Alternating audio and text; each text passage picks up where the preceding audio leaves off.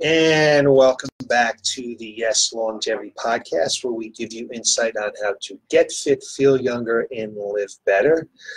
Thank you for joining me today on this beautiful Tuesday afternoon here in Burlington, Connecticut.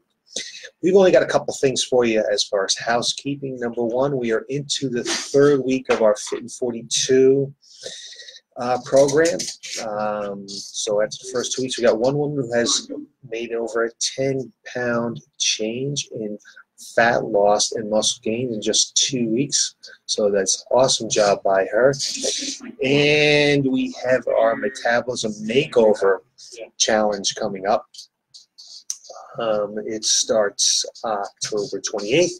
We have a kickoff on October 21st. So if you feel like you're sluggish, you're tired all the time, you don't have a whole lot of energy, you feel like maybe your clothes aren't fitting well, or you're trying to find a way to actually find an eating pattern and an exercise pattern that you can maintain for the long term, metabolism makeover is right for you. So we have a kickoff on Monday, October 21st at 6 p.m. And then the program actually starts on the 28th. So if you're interested, give us a call at 860-673-4293, or stop by and see us, message us on Facebook for some information, and we can get you started on that. So those are our two housekeeping items for today. So what does coffee, vegetarian, and cookies all have in common? Wondering, I'm sure. What they all have in common is that today is their national day. So today is National Coffee Day, it is National Vegetarian Day, and it is also National Cookie Day. So I thought that I would bunch them all together and see if we can talk a little about each one and talk a little bit about how each one of these things can actually affect your longevity. So I'm going to start off with coffee. Just happen to have a Dunkin' Donuts coffee cup. No, I did not go to Dunkin' Donuts. It's rare that I go to Dunkin' Donuts. I don't care for the taste of coffee, although if I did like the taste of coffee, I would drink it because there are a lot of health benefits. They say you can acquire a taste for it. I never really tried hard. Way back Sunday morning after being hungover in my early 20s, someone gave me a cup of coffee to get me ready to start a football game in a couple hours, wake me up some, and I just basically, pardon me, but I just spit it out. It was disgusting. And so I've never drank it since. I don't like coffee flavored candies, coffee ice cream. Just the flavor of coffee doesn't work for me. But sometimes I wish I could get over it because there are some real benefits to drinking coffee. So I'm going to go over some of those benefits for you. So I know it goes back and forth about whether coffee is good for you, it's not good for you, not good for you. So I'm going to give you some reasons why I believe that it's good for you. So number one, it can improve your energy level and make you smarter. There you go. I should be starting to drink more coffee. So coffee blocks or an inhibitory transmitter in your brain, which causes a stimulant effect. So this improves your energy level, your mood, and various aspects of brain function. So maybe I should begin to drink coffee to get a little bit smarter. Number two, it can help you burn fat. Caffeine is found in almost every commercial fat-burning supplement, and for good reason. It's one of the few natural substances proven to aid in fat burning. There's several studies that show that caffeine can boost your metabolic rate as much as 3 to 11%. And other studies have indicated that caffeine can specifically increase fat burning by as much as 10% in obese individuals and 29% in lean people.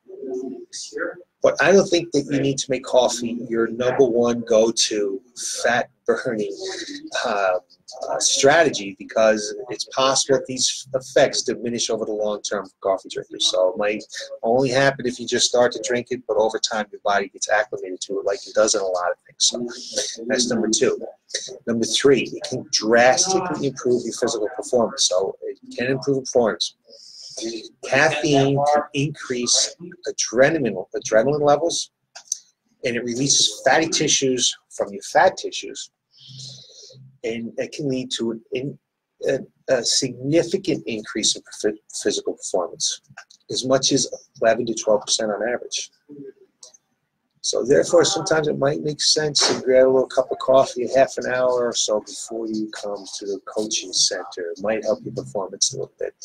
Certainly in the morning, it might help wake you up some. Coffee contains essential nutrients. There's several important nutrients, including stuff like riboflavins, potassium, magnesium, niacin, just to name a few, has some essential nutrients. So you want to have some coffee to get some of those nutrients in your diet each day. Coffee may actually lower your risk for type 2 diabetes. There's been several observatory type studies that show that coffee drinkers have a much lower risk for type 2 diabetes. And type 2 diabetes is a serious condition that affects millions of people around the world. So we need to start drinking some more coffee. It may protect you from Alzheimer's disease and dementia. So coffee drinkers have a much lower risk for getting Alzheimer's disease, which is the leading cause for dementia worldwide. So there's a good reason to drink coffee. You want to get that blood flowing up through that brain, and it may actually help reduce your risk for dementia. It may also lower your risk for Parkinson's disease. Coffee drinkers have up to a 60% lower risk of getting Parkinson's disease. Parkinson's is the second most common neurodegenerative disorder. So there you go.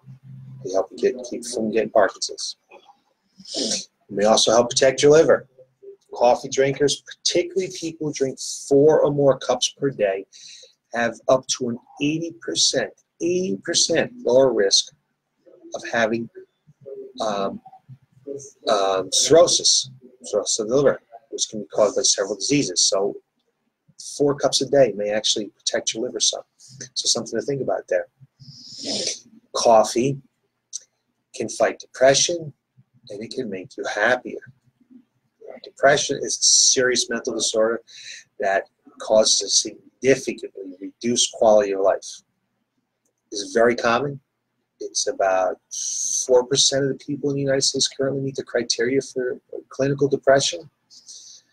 In fact, in a Harvard study published in 2011, women who drank 4 or more cups of coffee per day had a 20% lower risk for being depressed.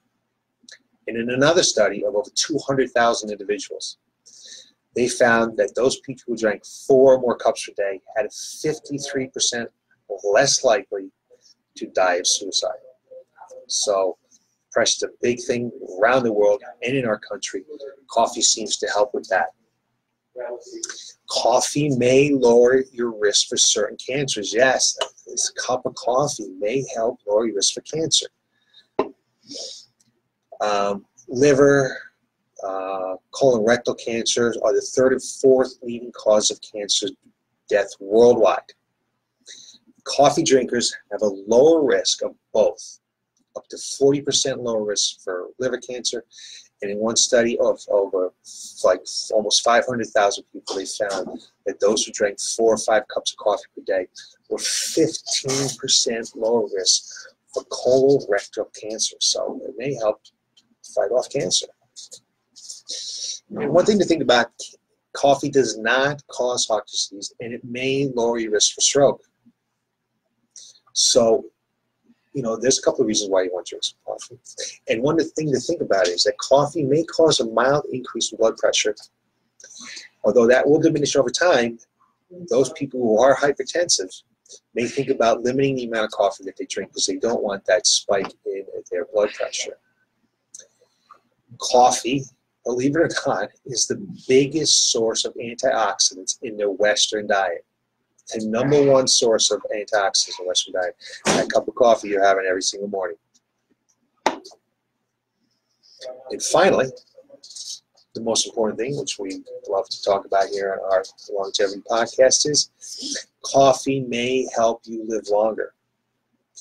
Given that coffee drinkers are less likely to get many diseases, it makes sense that coffee could help you live longer.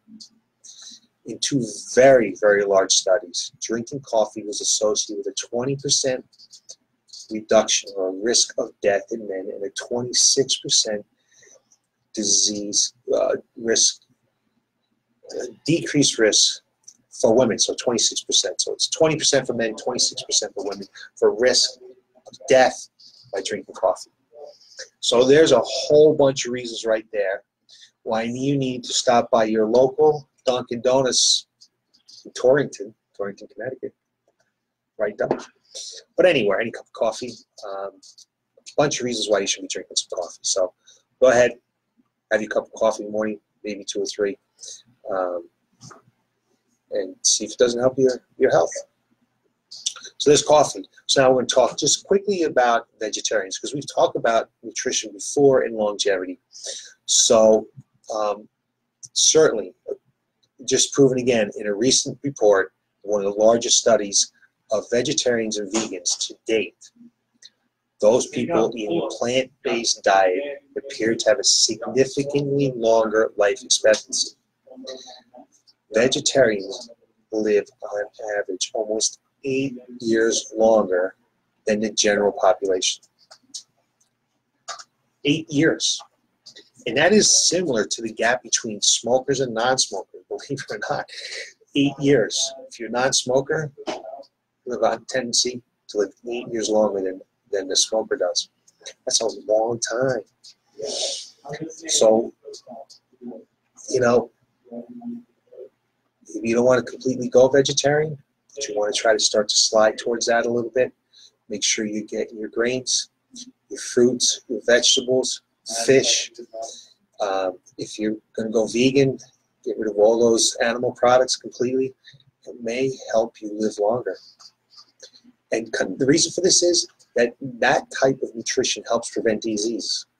It's proven that it helps prevent diseases like heart disease, cancer, stroke, Alzheimer's, type 2 diabetes, kidney failure, and actually it helps prevent suicide. So kick in your vegetarian diet, wash it down with a cup of coffee, and you might live a little bit longer. Oh, well, it's just so full of tidbits here, aren't we? And then finally, today, National Cookie Day. Anybody who knows me knows that I am a cookie lover. I've always loved cookies. I like cookies more than cake, more than ice cream, really more than candy. If you have cookies on the table, that's what I would choose. So I thought that what I would do for you is I spent my Sunday, not all of it, but part of my Sunday, in and out watching the games, baking 5 healthier cookies. And the ingredients in these cookies are ingredients that will help you towards longevity. So I actually have samples here. I brought in some samples, and you're welcome to stop by the facility here and try out some of the cookies if you'd like. There's some that I like more than others. I'm not a great baker, so it could be my fault that they don't taste great. But I thought I just would give you a sampling, a little view sampling of what I have here of cookies. So the first one here, right here, is our fudgy 3-ingredient cookies. They look great, don't they? They actually don't taste quite as good as I thought they would taste, but they do taste good. Then we have our healthy 1-bowl chocolate chip cookies right here. Yep, chocolate chip cookies. Dark chocolate are the chips, the rest of the ingredients, and we will put the recipes up on Facebook with the podcast. Those right there are our healthy 1-bowl chocolate chip cookies. Then the ones that I personally like the best are our healthy, no-bake unicorn cookies. Yep, healthy, no-bake unicorn cookies. I think there's only about 3 ingredients in there, and they're all good. We have a banana oatmeal cookie right here. Not quite my favorite, but if you like banana and oatmeal, I'm sure you're going to love it.